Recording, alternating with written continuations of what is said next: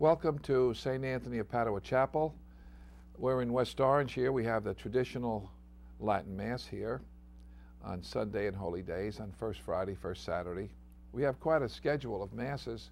And of course we have confession every time we have Mass. We put aside some time, half hour before Mass, for people to receive the sacrament of penance. For those of you who are not Catholic there, when we say the sacrament of penance, it is one of the 7 sacraments. For short, we say confession, but confession is only a part of the sacrament. It's kind of a, you might say, a nickname for the sacrament of penance, you see, because in order to receive the sacrament of penance, which is forgiveness of sins through the priest, through the instrumentality of the priest, because only God can forgive sins, that what is necessary is to examine our conscience, be sorry for our sins, confess our sins to the priest, make a firm purpose of amendment, and do the penance which the priest gives us. So you notice of those 5 things, I'm holding up 5 fingers so it's easy to remember.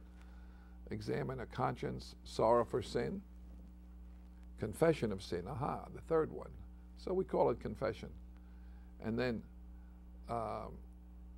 firm purpose of amendment, and accept the penance which the priest gives us.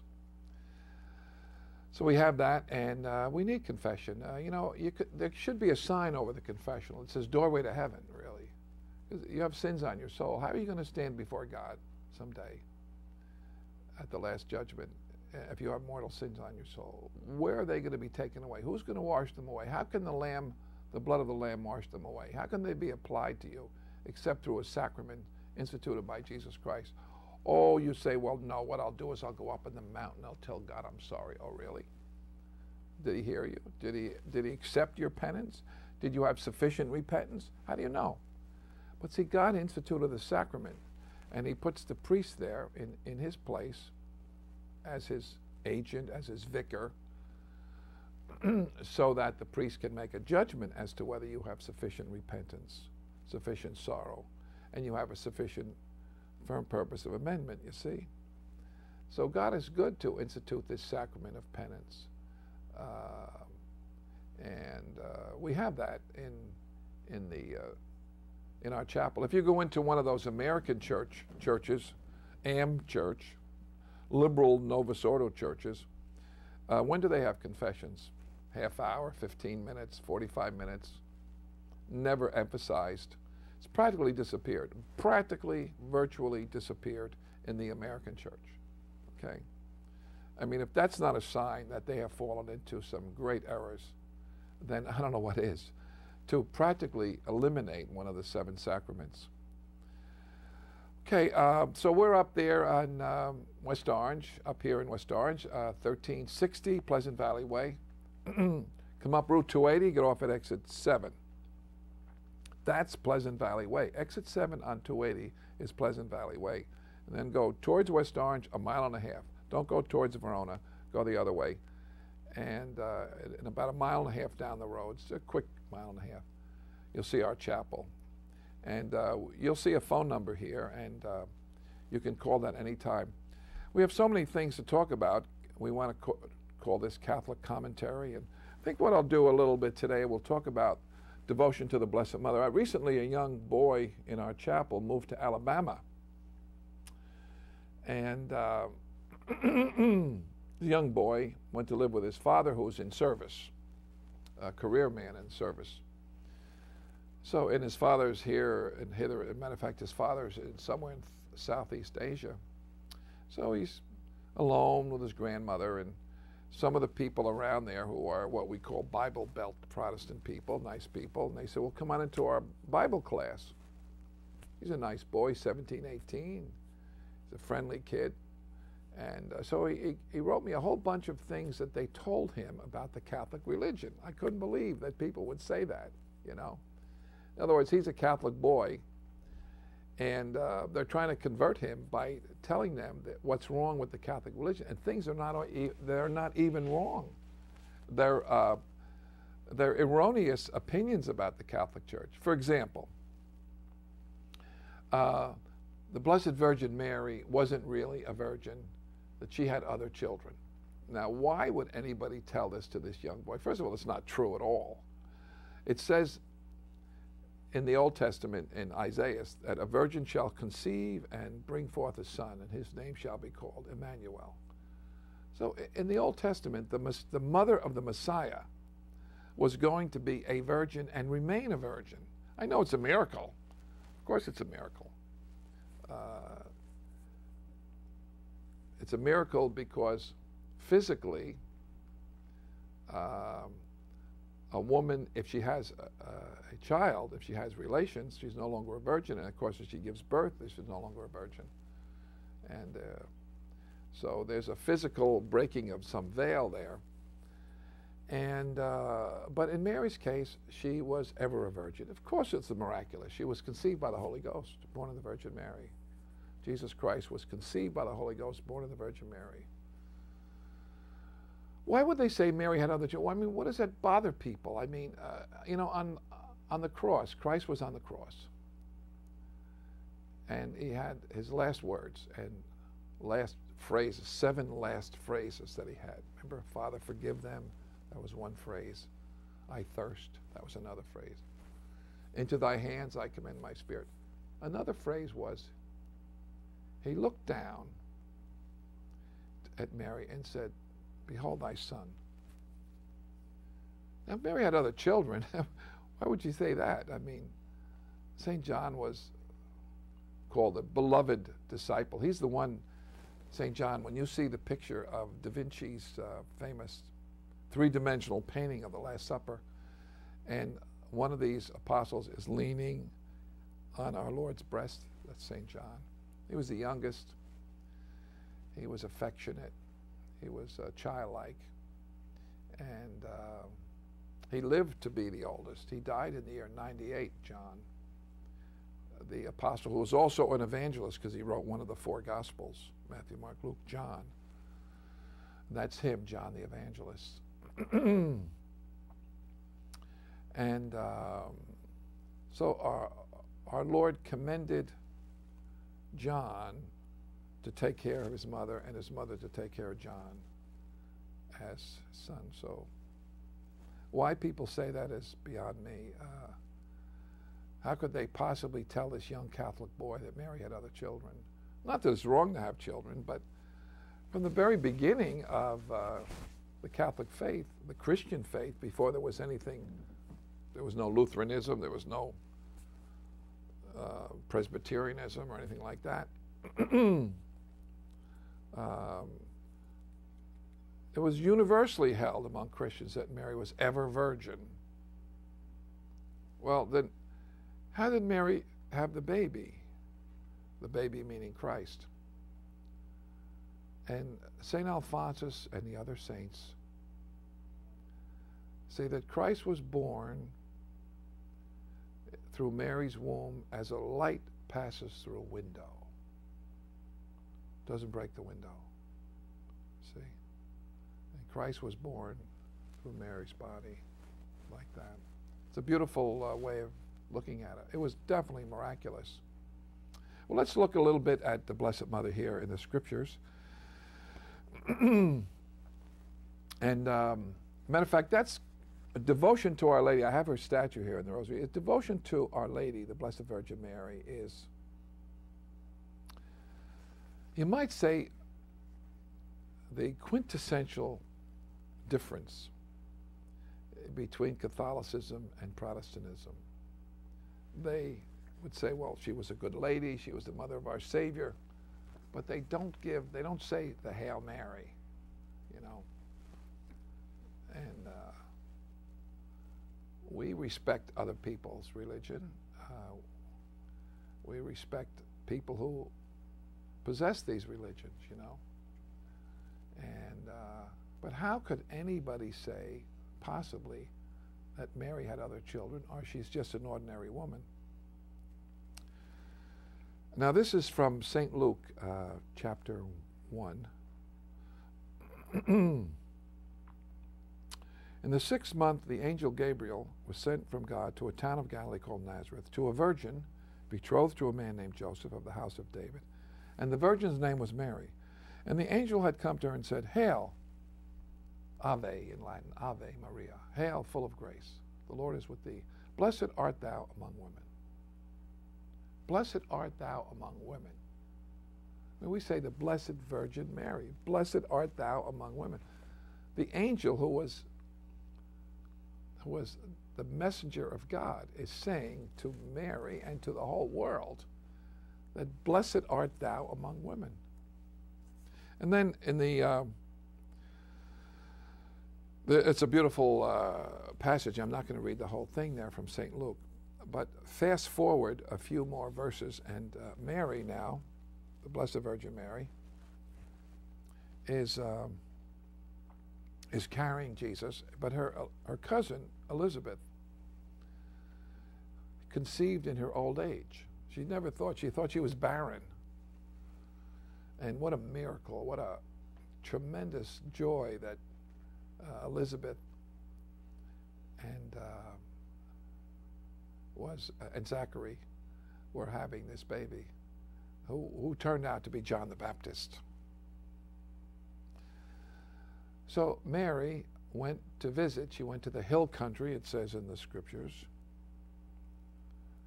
Went with haste to the hill country and stayed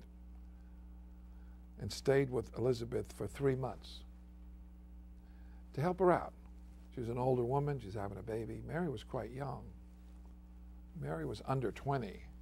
We're almost positive of that. She was quite young, because people did have babies quite young in those days. The lifespan was not that long. Didn't have penicillin and diphtheria shots and things like that. You know, now with our technology, the actuarial tables, I think they said the average age, and they based their insurance rates on these, it was something like 76 or 77. It's incredible, really. By the year, 2010 or something like that, they judged that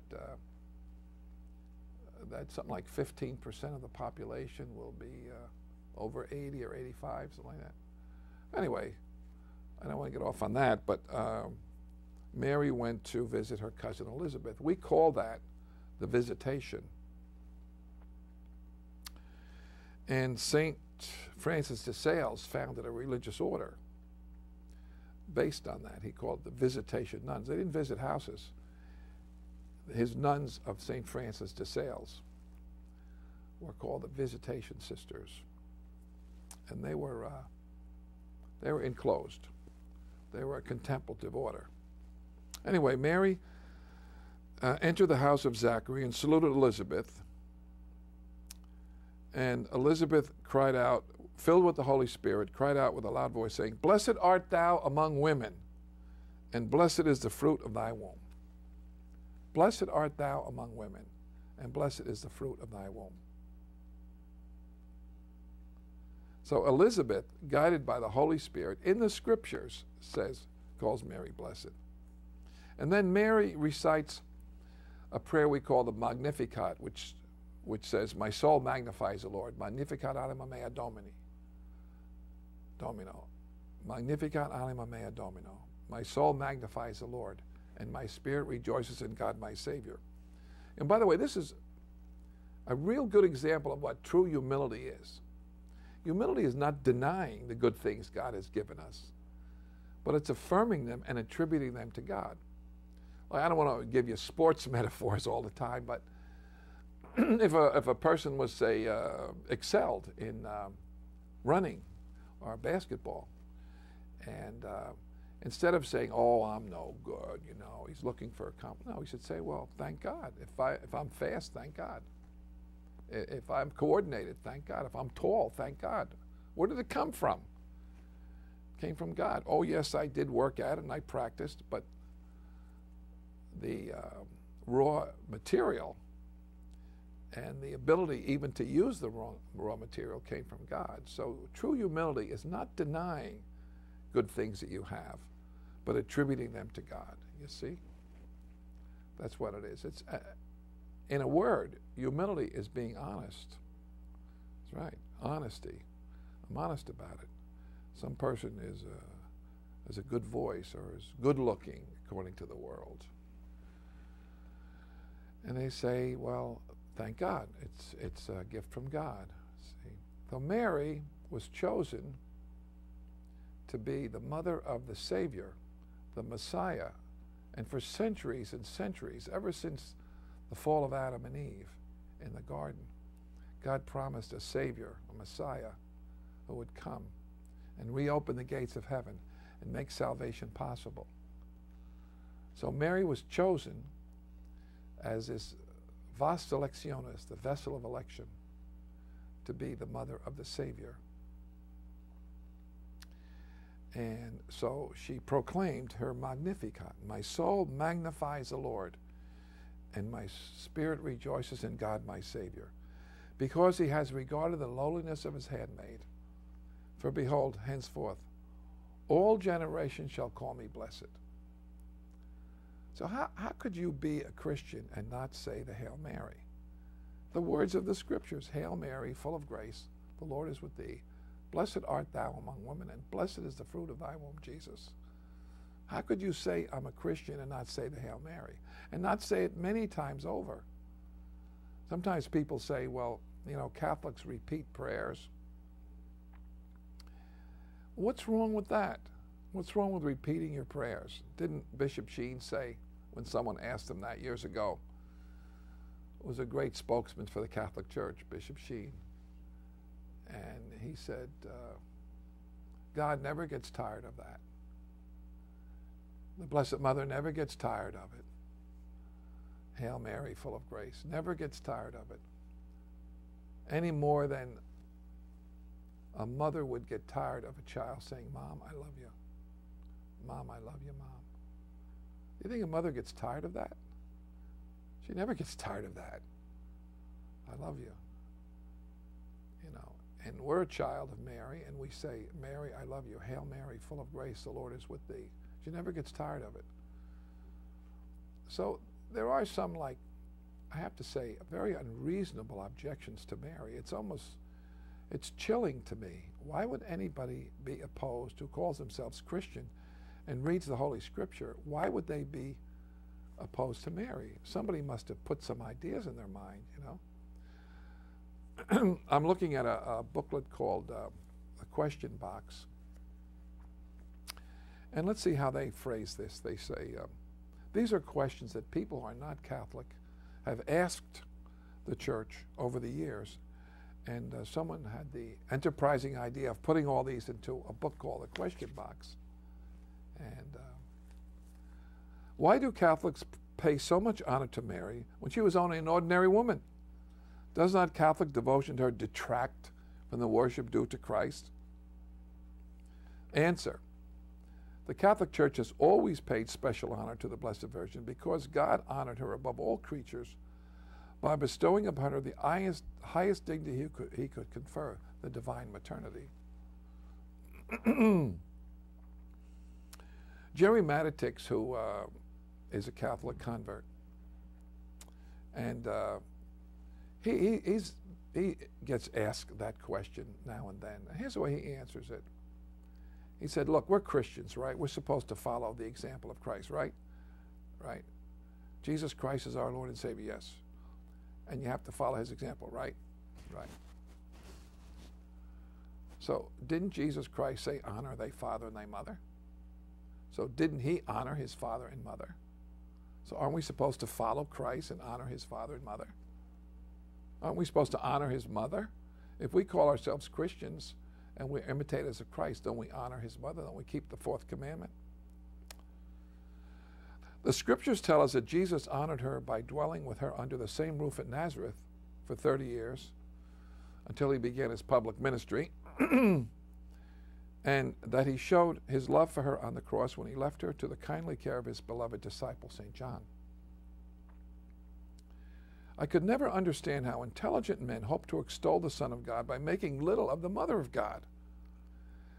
We do not win the affections of our fellow men by despising or making little of their mothers. If you go in someone's home, let's say you young men, let's say there's a young lady that you're attracted to, and you're going to go to her house and pick her up, and you're going to go to a movie or something. And you go in the house, and the mother's there. And you talk to her, and you show her respect. Does that take away from the daughter? It not only does not take away, it increases your respect for the daughter. No man is an island. No person exists by himself or herself. We're part of something. We're part of the human race, and we're part of the circle closes when we talk about blood relations. You know, so when you show respect to your blood, you're showing respect to you. Matter of fact, if this young fella came to call on this young lady, and he was disrespectful to the mother, or ignored her, or belittled her, well, the girl wouldn't like him very much, would she? You'd say, what kind of a guy is this? He doesn't respect my own mother, you know? So how can people belittle the Blessed Virgin Mary? How does that take away from attention to her son, Jesus Christ? It enhances it. It increases it. Now, if you're a person who doesn't know much about the Catholic faith, and you go into a Catholic church, and you'll see some statues. These are visible reminders of these friends of God, including there's usually a prominent statue of Our Lady. Now, we have one here, but it's usually much bigger. And you might see flowers. You might see some candles. Now, in the middle, in the place of honor, is the tabernacle where Jesus Christ is present in the Holy Eucharist.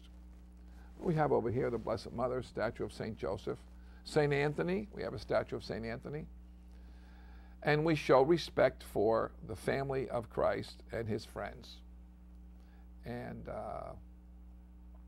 it's about as normal as apple pie for a Catholic to do that. It does not only, it not only does not take away attention to Christ, but it increases it. How can you call Mary an ordinary woman and pretend that you have studied the scriptures? Would God choose an ordinary woman to be the mother of his only son when countless of other women he could choose from? The prophet Isaiah spoke of her centuries before, and God sent a special ambassador to announce her supereminent dignity, the Archangel Gabriel. The angel and Elizabeth called her blessed among women, St. Luke chapter 1. And her own prophecy that henceforth all generations shall call me blessed, St. Luke chapter 1, verse 48. Instead of detracting from the love of Christ, devotion to Mary increases our love for him. The devout client of Mary is ever the strong defender of the divinity of Jesus Christ, her Son, and this divine maternity, as the Council of Ephesus clearly recognized in the year 431, has ever been the standard of Orthodox belief in the true doctrine of the Incarnation. See, there was a heresy called Arianism way back in the late 300s and early 400s. And as most heresies, even the heresy today of modernism, they attack the divinity of Christ. That's what they do. He's less than God. And they were arguing and debating and all this speculative stuff. And then the people at the council said, wait a minute. You're talking about all these theological nuances, but if you say, you Arians, they were called A-R-I-N, after a priest by the name of Arius, if you say that Christ is not God, then Mary is not the mother of God. Out, you rascals, get out of here. And because the ramifications of demeaning the honor to our Blessed Mother became evident to them, they threw out the heretics and reaffirmed the divinity of Christ at the Council of Ephesus, the year 431. A Catholic Roman, there was no Protestantism then anyway, a Catholic council, ecumenical council that was held in Ephesus in Asia Minor. The Mary, the Mother of God. So love for Mary, the masterpiece of God's creation, by its very nature leads us to the love of Christ, her Son. These great saints, missionaries who gave up their life, they had great devotion to Mary. Mary's a help, an intercessor. She keeps us close to her Son. If you see Mary in the true light, you see her Son. Can you separate the mother from the baby? She had the baby. I don't care how old our Lord is, that's her baby. Just like you, no matter how old you are, you're your mother's baby. And you mothers out there, no matter how your big sons are and they think they're big, they're your baby. And Jesus Christ, even though he grew strong and became his public life, that was her baby. She gave him strength when he was walking up the hill to Calvary, along the streets of Jerusalem, carrying the cross. He saw his mother, gave him strength. Because she wanted him to fulfill his duty. She knew that he was God and the Messiah, and his duty was to suffer and die for our sins. So she wanted him to do his duty. Oh, sure, she wept tears. Of course she cried, because you don't like to see your son suffer, but she knew it was for a good reason. She knew it was the will of God the Father, and it was good for the salvation of the world. But still she cried. That's okay. You can cry because you don't like to see your loved ones suffer. So have no fears about devotion to Mary. Say the rosary. Come to our chapel in West Orange, which would be St. Anthony of Padua Chapel. Traditional Latin Mass, 3 Masses on Sunday. We have a phone number and a schedule. You'll see that on the graphics in a few moments. We hope to see you there, and we have the rosary before the first 2 Masses. People in the church say the rosary. And we have novena to Our Lady before the 3rd Mass. So we'll sign off with the blessing. May the blessing of Almighty God, the Father, Son, and Holy Spirit descend upon you and remain forever. Amen. May God bless you and watch over you all.